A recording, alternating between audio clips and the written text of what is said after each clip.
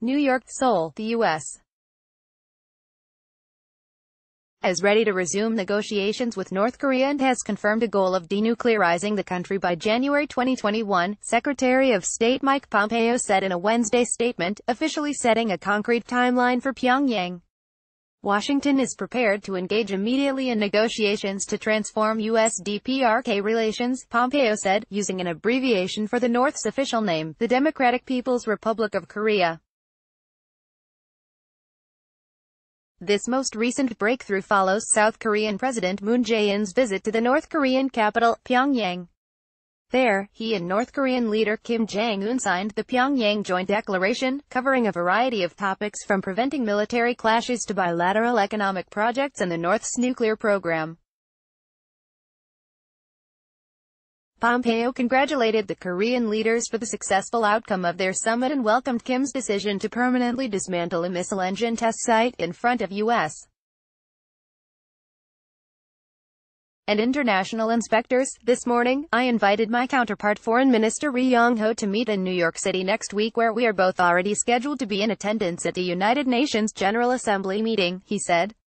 North Korean representatives have also been invited to Vienna to kick off talks with Washington's Special Envoy to the North, Stephen Biegun, at the earliest opportunity. Pompeo said, this will mark the beginning of negotiations to transform U.S. DPRK relations through the process of rapid denuclearization of North Korea, to be completed by January 2021, the secretary said.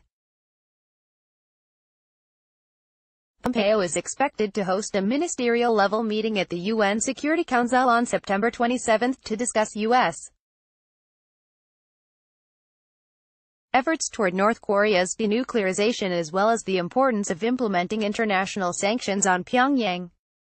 Washington has so far maintained a hard line on sanctions throughout the negotiations. South Korean President Moon Jae-in left, and North Korean leader Kim Jong-un waved during a car parade in Pyongyang on September 18. Copyright Reuters. The agreements made at the meeting between Kim and Moon drew an optimistic response from U.S. President Donald Trump. We had very good news from North Korea, South Korea. They met, and we had some great responses, he told reporters at the White House on Wednesday. We're making tremendous progress with respect to North Korea, Trump said.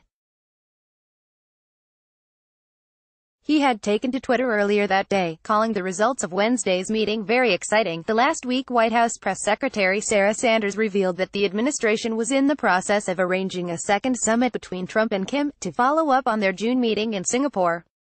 Yet Pyongyang's path to denuclearization remains hazy, as it continues to avoid making substantial commitments.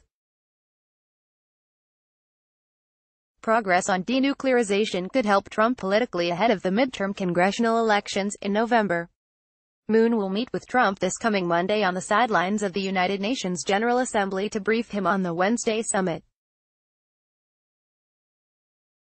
But key Trump aides like National Security Advisor John Bolton and Defense Secretary James Mattis will likely remain cautious. In Wednesday's declaration, North Korea promised to permanently dismantle its missile test site and launch platform at Dongchang-ri, something Kim had suggested when meeting with Trump on June 12, but Dongchang-ri no longer means much to a North Korea that has already greatly improved its missile capabilities.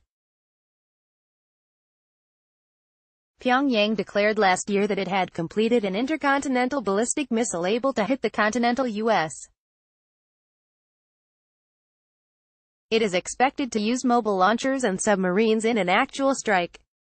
North Korea's willingness to dismantle the Pyongyang nuclear complex, also mentioned in the declaration, is potentially more significant.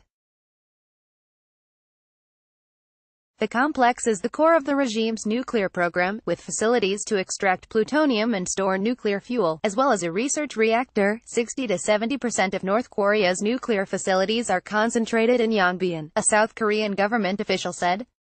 Dismantling a complex that continuously churns out nuclear materials would be incredibly meaningful. Still, North Korea said it would only take additional steps as the United States takes corresponding measures, without specifying what exactly that means.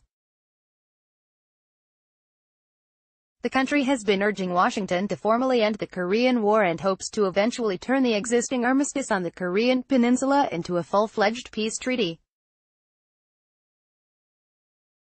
The Pyongyang declaration also did not mention any plans to dispose of North Korea's existing missiles and nuclear warheads, a necessary step toward complete denuclearization.